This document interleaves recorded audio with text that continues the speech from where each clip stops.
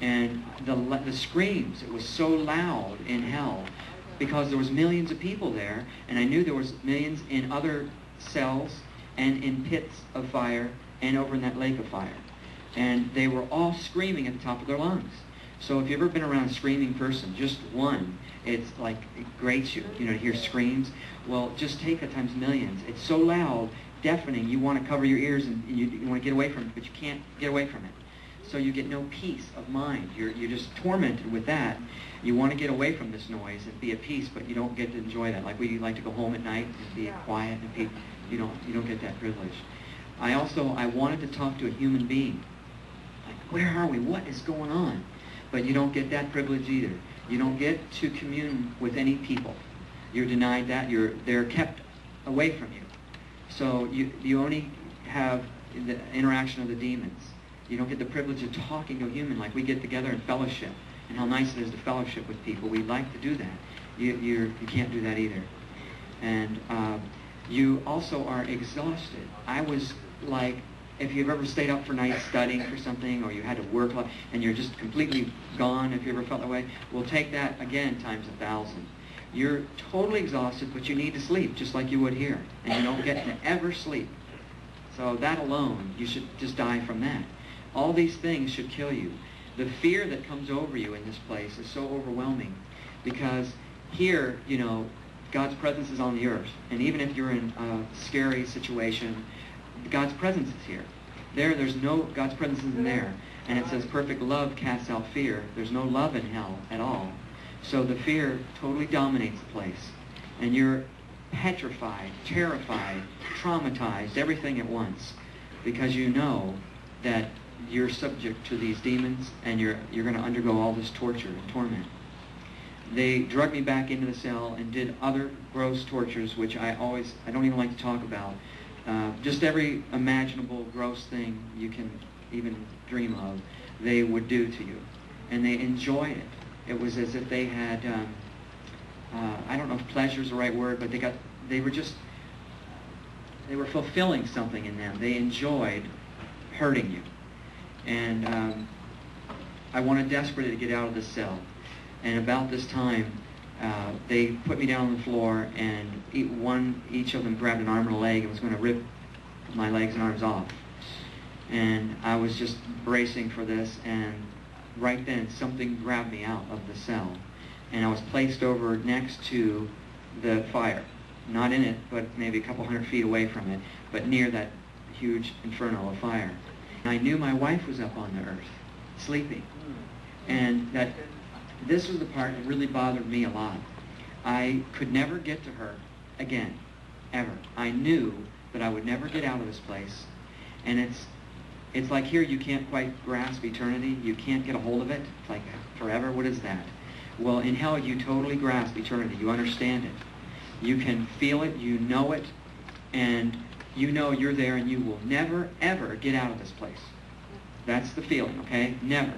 And I knew that I could never get to my wife. And that alone, that thought bothered me a lot, because, I said this to her before, but if anything ever happened in California, if we were ever separated and there was an earthquake or something, I told her, I'll find a way to get to you. I'll get there. I don't care what it takes. I'll get to you. And I couldn't get to her.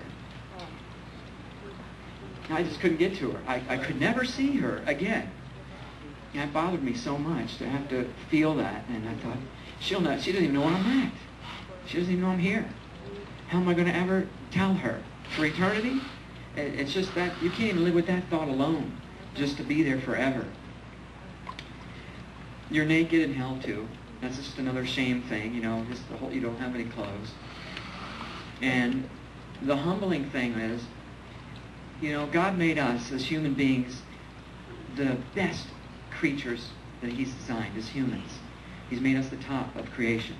And in hell, these demons have become the lowest form of life that there is. And they rule over you. It's so humiliating to have these creatures run your life. And you think, you study all your life, you go to school, you prepare yourself, you try to better yourself in every way. And then these creatures, that they had a 0 IQ. Okay, that's what I felt. They had a 0 IQ. All they knew was torture and hatred.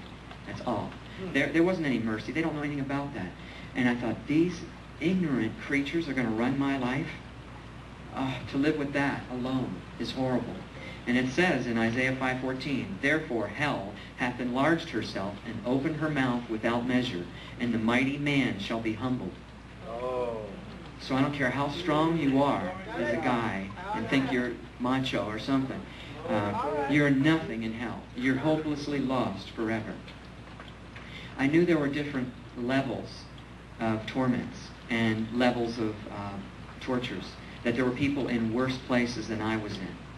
And there's a lot of scriptures on that, being in different levels. Jesus said that ye shall receive the greater damnation, and you shall go to the lowest hell. There's a lot of scriptures that Sodom and Gomorrah, that it would be more tolerable for Sodom and Gomorrah in the day of judgment than for that city that Jesus was talking to. So if it's more tolerable, in other words, it would be less degree of severity of punishment for Sodom and Gomorrah. So there are different levels and people in worse positions, but any of the positions are awful. Anywhere. The whole place is horrible. It's just, here we enjoy all the nice things. We get to breathe the fresh air and the sunshine and all the things we take for granted. And many people, they don't want to have anything to do with God, but they enjoy all these nice things. They don't realize that if you take God out of the situation, remove God, the good goes with him. See, all good things, in James 1:17 says, every good and perfect gift comes from above. So when you remove God, the good gifts go with him. And hell is, there's no presence of the Lord there at all. So everything we enjoy here, sleep and quietness and fellowship and food and comfort, temperature, everything, you don't have any of that there. You're completely denied all those things, and you have to put up with it forever. I mean, there's no way out of this place. And, I mean, that's just hard to imagine. About this time when I was standing alongside the tunnel, I was below this cavern, like a round cave cavern type thing. And I looked up and it got dark, pitch black, but down here it was lit enough because of the fire. I was next to this fire, flames. And I could hear all the millions of people screaming in the fire, begging to get out. And I knew they were going to drag me in there too. And I didn't want to go in there. That would be worse. It was already hot enough. But in there, to be burned and to continually burn, to feel all that, I didn't want to go through that. But all around this, the walls of this cavern were all kinds of demons. Every shape and size of demon were like, and I looked around and it was as if they were chained to the walls. I didn't see the chains, but I felt they were attached or chained to the walls, which didn't make sense, but there are scriptures on that too. But they were all different sizes and shapes. There were, again, big ones like 12 and 13 feet. There were ones the size of bears. There were giant rats. Everything you hate. Giant rats, like as big as dogs, rats. There were spiders, huge spiders. There were small ones, and there were huge ones, like as big as this, like here. Just huge spiders. And thousands of them. They were everywhere, all over this place. And they all had one thing in common. They hated man. I knew they hated. They had enough knowledge to know that they hated man, and they wanted to torment us. All of them. And fortunately, they didn't get to me. They were all there, and I was looking at them. There were snakes of all sizes and shapes. Gross, horrible snakes. Big ones. There were snakes.